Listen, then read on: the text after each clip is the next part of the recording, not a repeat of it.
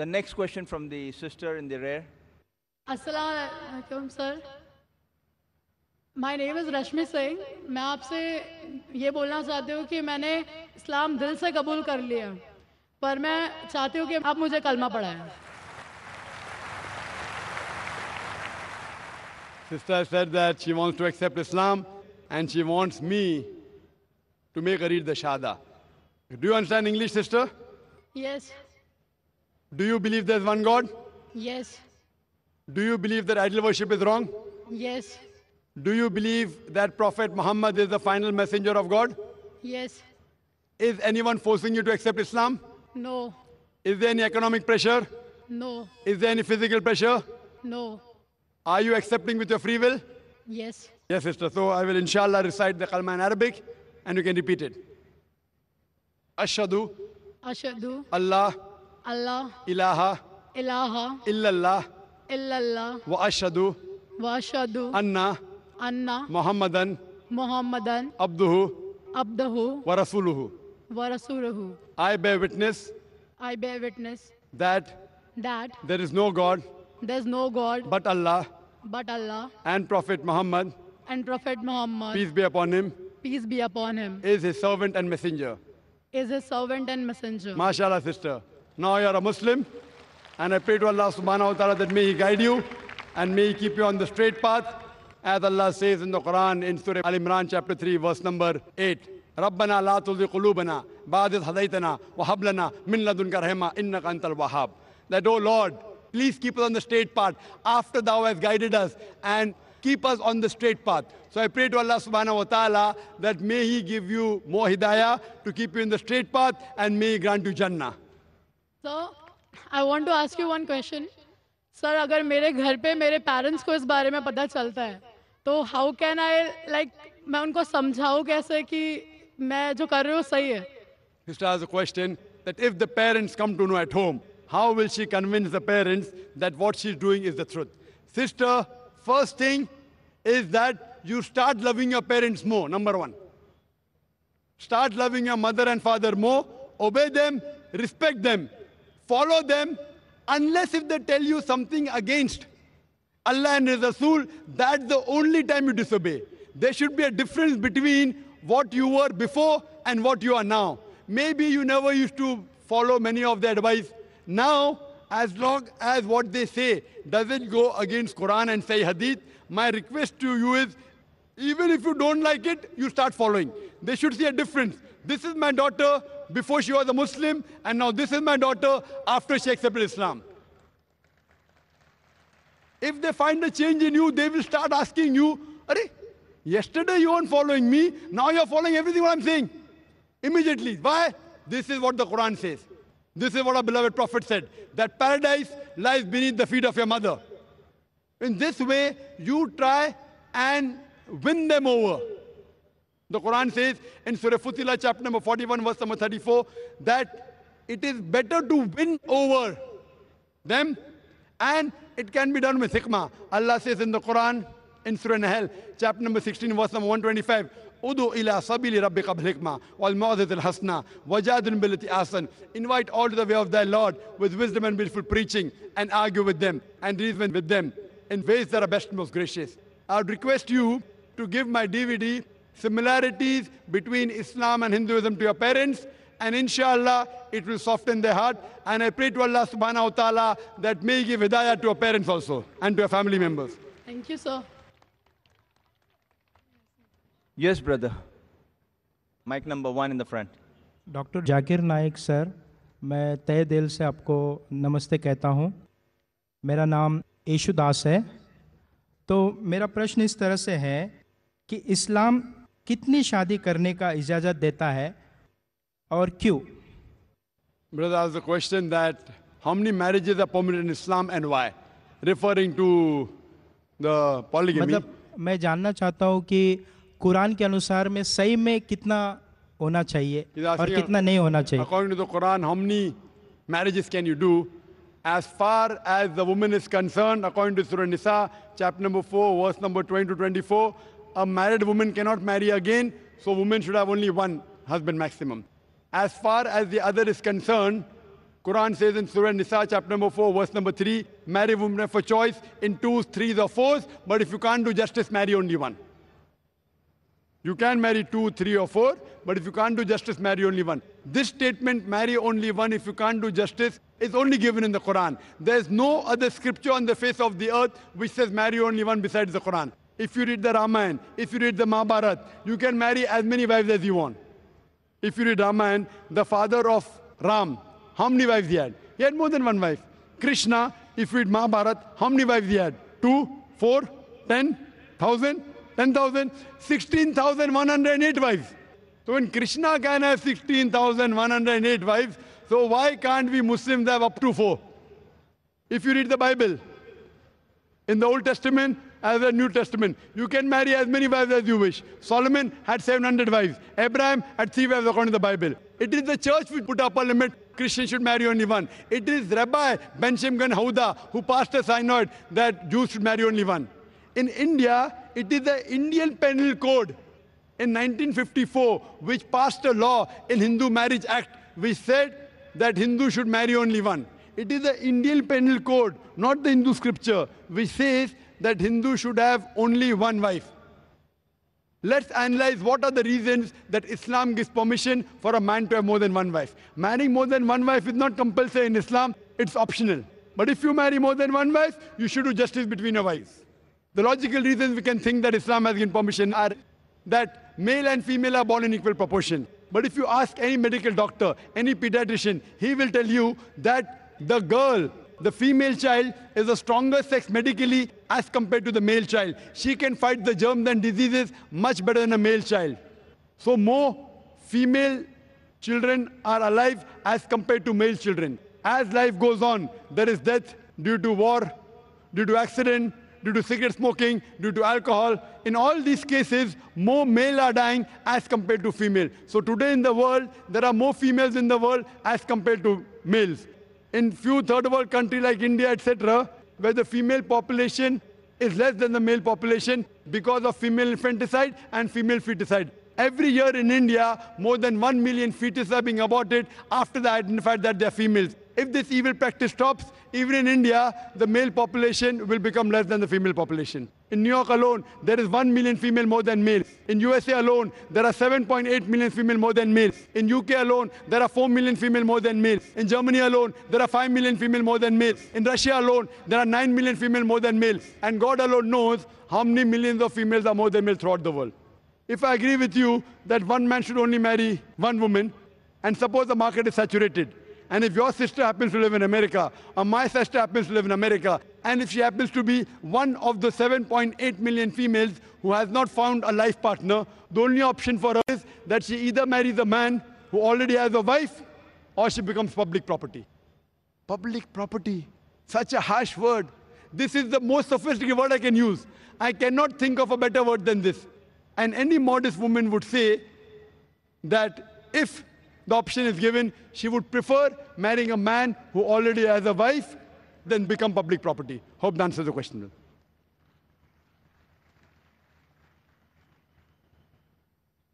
We will not allow any further questions. But the volunteers are pointing out someone. This was the last question actually, but we'll allow that shahada.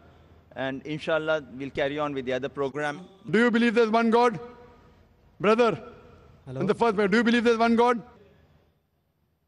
क्या आप मानते खुदा एक है? Hello सलाम अलैकुम। Do you believe there's one God? क्या आप मानते हैं कि खुदा एक है? एक ही गॉड करके यकीन रखता हूँ। आप मानते हैं कि मोहम्मद सल्लल्लाहु अलैहि वसल्लम आखिरी पैगंबर है? हाँ मानता हूँ। आप मानते हैं? मानता हूँ। आप पे कोई जबरदस्ती कर रहा है इस्लाम कबूल करने के लिए? कोई आप पे जबरदस्ती कर रहा है? नहीं। आप अपने मर्जी से कबूल करना चाहते हैं? मर्जी से कबूल Okay, inshallah, both the brothers, inshallah, they can say the shahada. I'll just say in Arabic, and you can repeat it, and then we can have the next session. Ashhadu अशहदु Allah Allah ilaha इलाहा illallah इल्लल्लाह wa ashhadu व अशहदु anna अन्ना Muhammadan Mohammedan abduhu अब्दुहु wa rasuluhu. व रसूलुहु।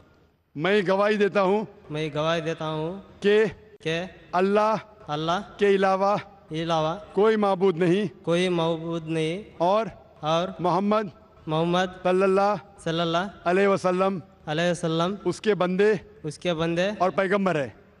और पैगंबर है। माशाअल्लाह आप मुसलमान हो चुके। अल्लाह आपको जज़ाए खैर दे और अल्लाह आपको हिदायत दे, और मैं दुआ करूंगा कि अल्लाह आपको जन्नत नसीब फरमाए। And this and the session and I give it to my brother to इंशाल्लाह continue with the next session. मेरा एक नाम रख दिया है। आप अपना नाम उमर रख सकते हैं, Umar.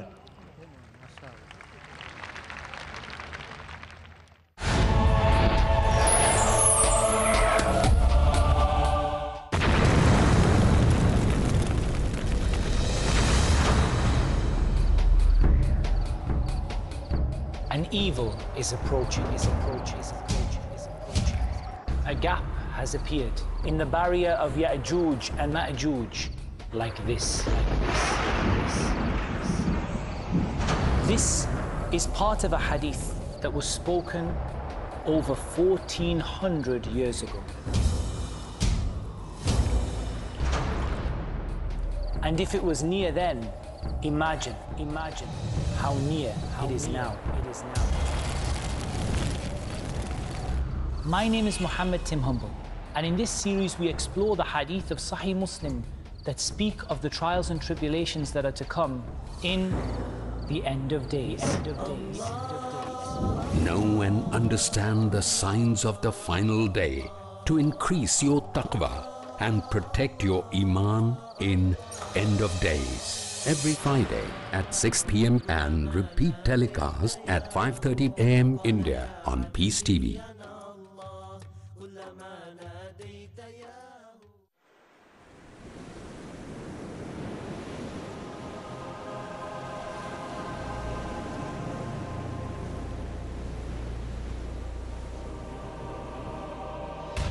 The more you hear about it, the more you desire to prepare for it. Life after death.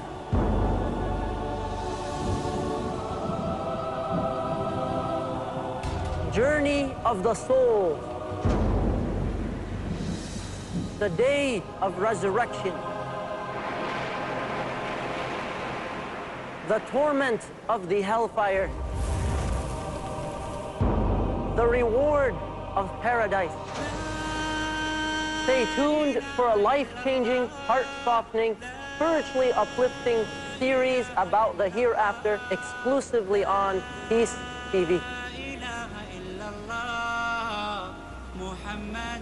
Know the vivid descriptions of paradise and hellfire from the Quran and authentic ahadith, and acquire life-changing habits to be successful in the hereafter. Every Tuesday at 6 p.m. and repeat telecast at 5:30 a.m. India on Peace TV.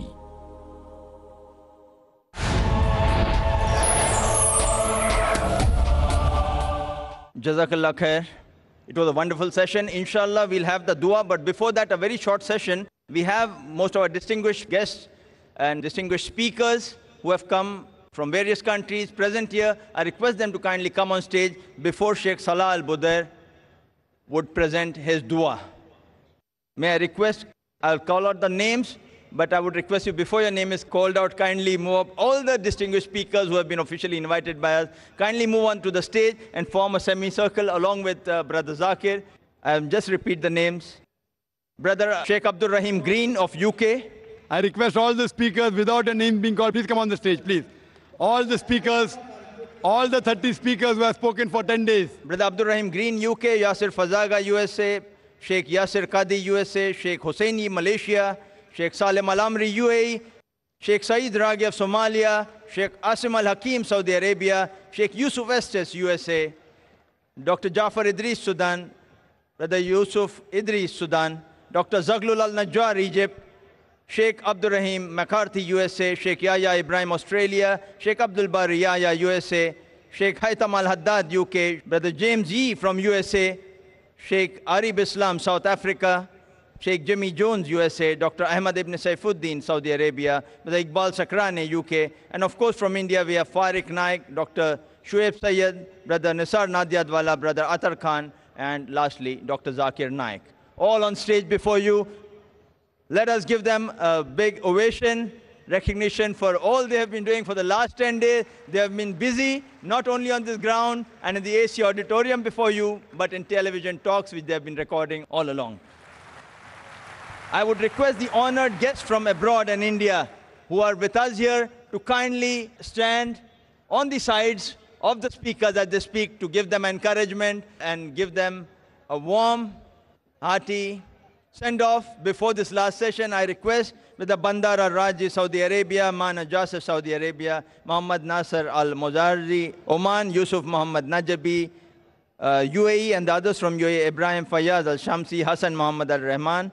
I request Brother Salman Fazlur Rahman from Bangladesh, Shayan Fazlur Rahman from Bangladesh. I would request, in fact, all the others who have been invited by us as the honored guests to kindly come up on the stage without me actually spending more time with the audience calling you up. Please, I would request specially, we have the ambassador of Saudi Arabia to India, Ambassador Extraordinary, Sheikh Faisal bin Hassan Tarad amongst us. I would request him to kindly move up on the stage, along with Brother Abdul Monem Al Mahmoud, the Vice Consul General of Saudi Arabia, to kindly come on stage and let us hear the speakers present the concluding remarks, after which we would have dua by Sheikh Salah Al Budair. I would request Sheikh Ali Al Abbasi to also come up on stage. May I request the others who have also been part of our program, the Nasheed artists, Brother Abdullah Role of UK, and all the Qaris to kindly come up on stage.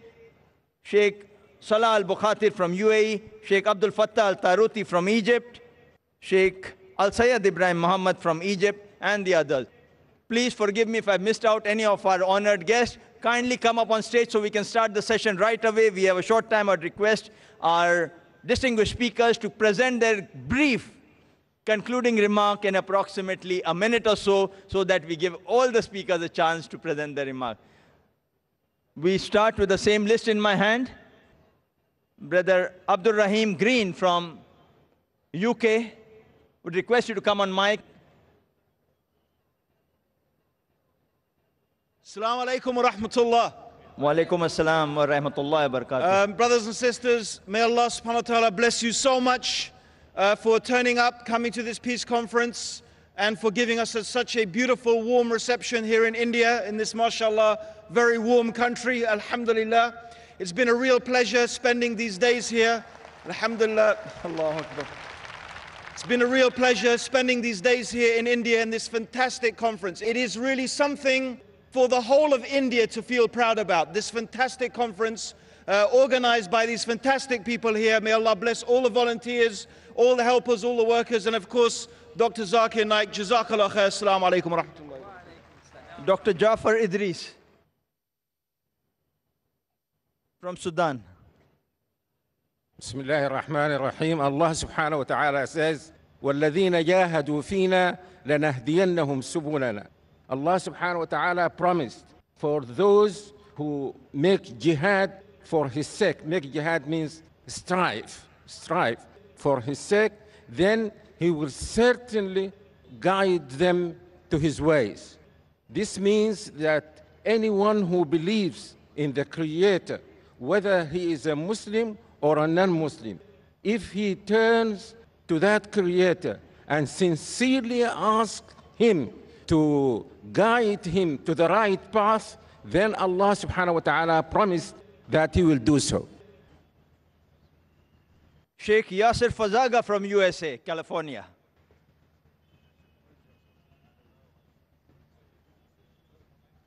Assalamu alaikum wa rahmatullahi wa barakatuh. In the name of Allah, the Compassionate, the Most Merciful, all praise is due to Allah, and may His peace and blessings be upon our beloved Prophet Muhammad sallallahu alaihi wasallam. The theme of this conference has always been regarding peace, revolving around the concept of peace. Please, let's all establish peace in our hearts by having a proper relationship with our Creator. And let's start peace by making sure that we have peace in our families. To the people of India, you should be very proud of this conference. This is the biggest conference in the world, in the Muslim world today. And for this, say congratulations. May Allah bless you. May Allah bless all your efforts. Assalamu alaikum wa rahmatullahi wa barakatuh. Sheikh Yasir Qadi from USA. Assalamu alaikum wa rahmatullahi wa barakatuh. अल्हम्दुलिल्लाह वस्सलातु वस्सलामु अला रसूलिल्लाह। आप लोगों में से बहुत ज़्यादा लोग ने मुझसे दरख्वास्त किया कि मैं आपको उर्दू ज़बान में ख़िताब करूं। मैं ज़रा शर्माता हूं क्योंकि उर्दू मेरी मादरी ज़बान नहीं है। माँ की ज़बान होगी लेकिन मादरी ज़बान नहीं है। और दूसरी बात है, ये कॉन्फ्रेंस तो अंग्रेज़ी में किया जा रही है, तो इसीलिए उर्दू मुनासिब नहीं है। लेकिन इंशाअल्लाह मैं अल्लाह ताला से दुआ करता हूँ, तमन्ना रखता हूँ कि एक दिन इंशाअल्लाह मैं फिर से आऊँगा और आपको पूरा एक लेक्चर उर्दू में ही दूँगा। जो मैसेज मैं छोड़ना चाह रहा हूँ, the message I leave you with is very simple, and that is worship Allah subhanahu wa ta'ala alone, and do that worship based upon the sunnah of the messenger of Allah sallallahu alayhi wasallam, and that is the message of our religion, and that is the message of the kalima la ilaha illallah Muhammadur Rasulullah. May Allah azza wa jal unite us all upon this kalima and bless all the organizers and volunteers of this conference. Wa jazakumullahu khair. Wassalamu alaykum wa rahmatullahi wa barakatuh. Sheikh Hussein Yi from Malaysia.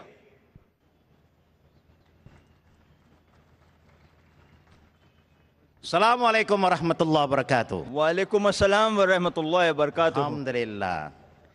The Prophet sallallahu alaihi wasallam remind us, Rajulan tahabba fillahi istima'an alayh wa tafarraqa alayh. If the Muslim meet for the sake of Allah and they are going to depart for the sake of Allah, then Allah will give us the shade in Yawm al-Qiyamah. On the behalf of me and my people, we wish to thank all the organizing committees, especially to Dr. Zakir Naik, who have conducted this 10 days conference that will enrich us with the knowledge of Islam. We would like to pray, may Allah subhanahu wa ta'ala forgive all our sin, inshallah. Ameen. And also may Allah strengthen our iman. And we love you for the sake of Allah. What are you going to say? You must say that we love you too for the sake of Allah. I say it again. We love you for the sake of Allah. May Allah bless us. May Allah bless us. May Allah forgive all our sin. The sin of our parent who died as a Muslim. Amin. Ya Rabbil Alameen. Wa billahi tawfiqi wal akhir da'wana. Walhamdulillahi Rabbil Alameen. Assalamu alaikum wa rahmatullahi wa barakatuh. Wa alaikum assalam. We just have Sheikh Ali Al-Abbasi, Imam Masjid Al-Aqsa, also present on the stage. May I also mention that amongst our speakers who have left, but they have given their regards, is Dr. Jamal Badawi of Canada, Dr. Mamdou Muhammad of USA, Dr. Lawrence Brown of USA, Brother Amar Amonet of USA, and Brother Anwar Ibrahim, the Deputy Prime Minister of Malaysia and present leader of the opposition in Malaysian Parliament. They have given their regard. And lastly, we had a very emotional Brother Zain Bika also had left. He's from South Africa, who has given our regards to the whole conference. May I have the next speaker, Sheikh Salim Al-Amri from UAE, present his comments to you.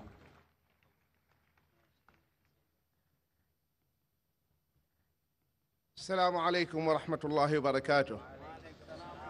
Alhamdulillah, wassalatu wassalam ala rasulillah wa ala alihi wa sahbihi wa man walah. ومن اتبع هداه إلى يوم الدين. My dear brothers and sisters in Islam, may Allah subhanahu wa ta'ala bless you. May Allah subhanahu wa ta'ala accept our efforts. May Allah accept the efforts of the organizers. May Allah subhanahu wa ta'ala unite our hearts upon the truth. Ameen. Prophet Muhammad sallallahu alayhi wasallam, he mentioned in an authentic hadith, Al-jama'atu rahmah wal-furqatu adab. Togetherness and the unity is a mercy from Allah, and division and disunity is a punishment from Allah. And you have been experiencing this beautiful feeling, the feeling of brotherhood, the warmth of the brotherhood. This is because this is the barakah of the togetherness. My dear brothers and sisters in Islam, remember that the unity is a mercy. So strive hard to bring and bridge the gap between the Muslims. May Allah subhanahu wa ta'ala unite the hearts of all the Muslims on the truth. Wassalamu alaikum wa rahmatullahi wa barakatuh.